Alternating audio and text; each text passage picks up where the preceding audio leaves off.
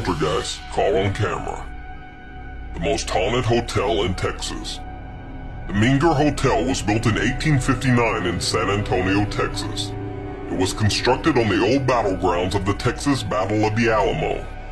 During the Civil War, the hotel was converted into a hospital for wounded and dying soldiers. With a history like that, it's not surprising that the hotel is considered a hotbed for paranormal activity. Over the years, hotel staff members and guests have had countless strange supernatural encounters. Some even claim to have seen tortured, ghostly faces peering back at them when they look into the hotel's mirrors. The Menger Hotel has been dubbed the most haunted hotel in Texas. Mike Pate and his wife stayed overnight at the infamous Menger Hotel in hopes of witnessing some of the supposed supernatural activity. They got their wish. I'm here at the Menger Hotel. I think that's how you say it, Menger. Waiting for Mike. He went across the street to get some playing cards. Because we're just waiting for some sort of ghost activity. Nothing yet. We walked all up and down the halls in here. It's a pretty nice hotel though. There's a flat screen. There's two closets. Here's one of the closets. There's a space.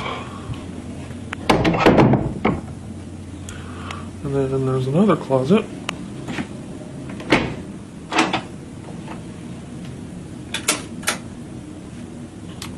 With lots of space also. Lots of closet space.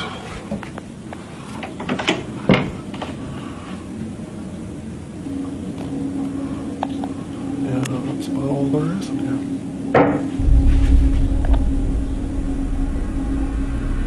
Hello? Mike?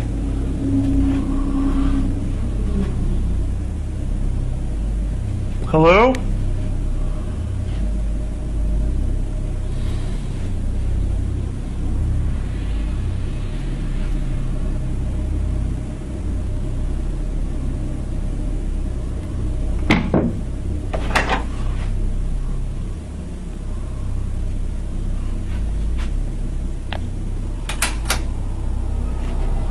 What? Nuh-uh. Oh my god. Oh my god. Oh, you've got to be kidding me. Oh my god. Oh my god, oh my god, oh my god. Mike, where are you? Oh my god, oh my god, oh my god. Okay.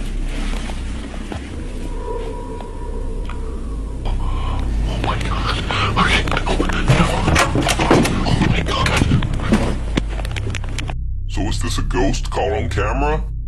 Did a poltergeist rearrange their luggage? You be the judge. Out.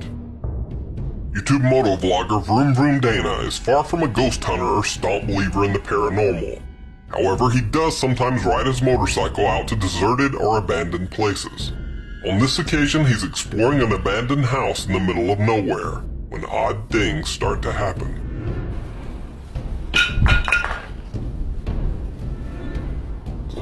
Was that? That man was creepy, dog. I was like, what the was that? First, a spray can seems to be thrown at Dana. He thinks it's a little strange, but otherwise doesn't really pay it much mind, thinking that the can probably just happened to fall from the decaying ceiling rafters. Oh,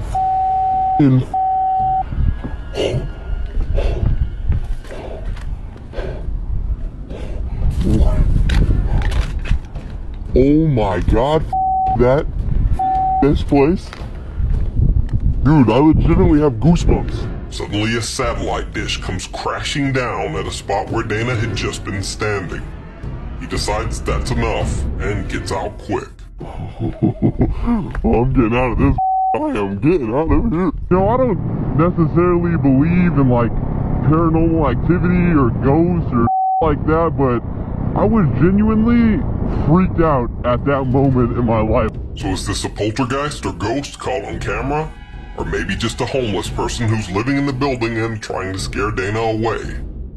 Let me know what you think down in the comments. Oh,